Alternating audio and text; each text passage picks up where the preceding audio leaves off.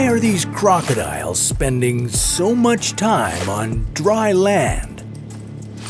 Is it because their watery homes are too polluted? Or is it because they're scared of a bigger predator lurking in the water? An ancient dinosaur that we thought was long gone, but it never left. Meet the Spinosaurus. It's more massive than the Tyrannosaurus Rex, likes to swim, and loves to eat anything that enters its territory. If humans had been living alongside these river monsters all along, how different would our lives have been? This is What If, and here's what would happen if the Spinosaurus never went extinct. The Spinosaurus lived about 95 million years ago.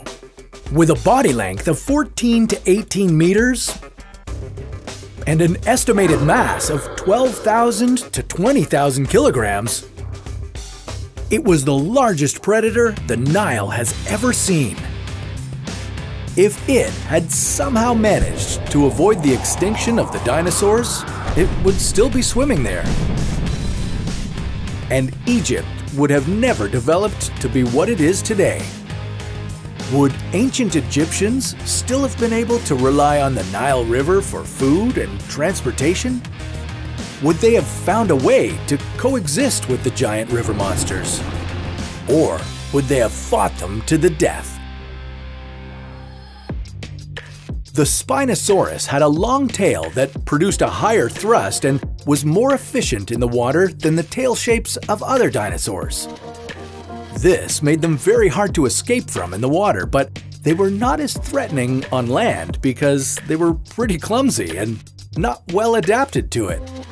So if we lived in a world where the Spinosaurus still existed, then all we'd have to do is stay out of their water and we'd be safe, right? Not exactly.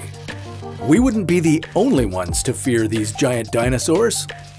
Today, lots of crocodiles live along the Nile River.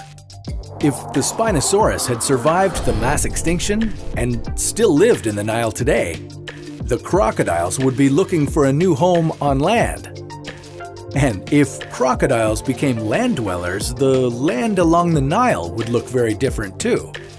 Crocodiles might eat small mammals, and humans would need to be more aware of their surroundings to protect themselves from the crocodiles. As bad as an increase in crocodile encounters sounds, it wouldn't be the most significant change we'd experience in a world with Spinosaurus. Egypt's history and social evolution could have been very different. Ancient Egyptian culture relied on the Nile River, and if this large semi-aquatic dinosaur was roaming around, they might not have been able to use it as much. Or at least they would have needed a way to protect themselves from the giant dinosaur. Hunting the Spinosaurus wouldn't have been easy, but it would have been necessary if northern African communities wanted a steady supply of fish to eat. The practice would have become so important to the people's survival that hieroglyphics would probably have had drawings of the dinosaur and how the Egyptians captured and killed them. Over the years, in true human form, we would probably have started hunting the Spinosaurus for sport and fashion. You think crocodile boots are cool? Wait until you see Spinosaurus sandals. Maybe we would even have hunted them so much that they'd be on the brink of extinction. And what then? Would they become a protected species? Or would we all be happy to see them disappear? Well, before you go making Save the Spinosaurus signs, just remember that none of this is really likely to have happened. The Spinosaurus probably died from the mass extinction event that wiped out the dinosaurs. If it didn't, it would have quickly gone extinct soon after because of the lack of food.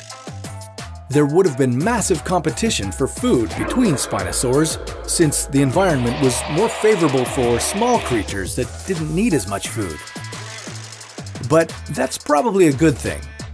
Even if it might have been cool to live with dinosaurs, if these huge dinosaurs were still living, they would have changed evolution in Africa. We might have had different fish, land animals, and ancient civilizations that were adapted for living alongside these massive creatures. Maybe even our bodies would have evolved to become different. But that's a story for another What If.